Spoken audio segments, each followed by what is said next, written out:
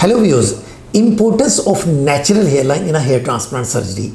Hairline is outline of scalp hair on your forehead, while natural hairline is a zone where hair grows out of your scalp, and it's different from person to person, just like your own fingerprints, and very few can get this character of hairline after hair transplant surgery.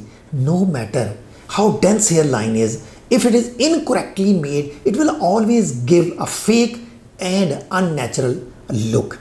Here at Dr. Waris Anwar Aesthetics, we make a hairline with a very special technique, that is Dr. Waris hairline dot technique, in which we always consider the visual characters that make up the natural hairline.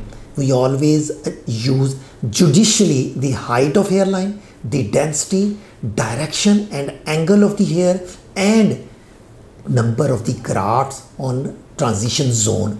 And all these characters finally make a very natural, aesthetically acceptable hairline. Thank you so much.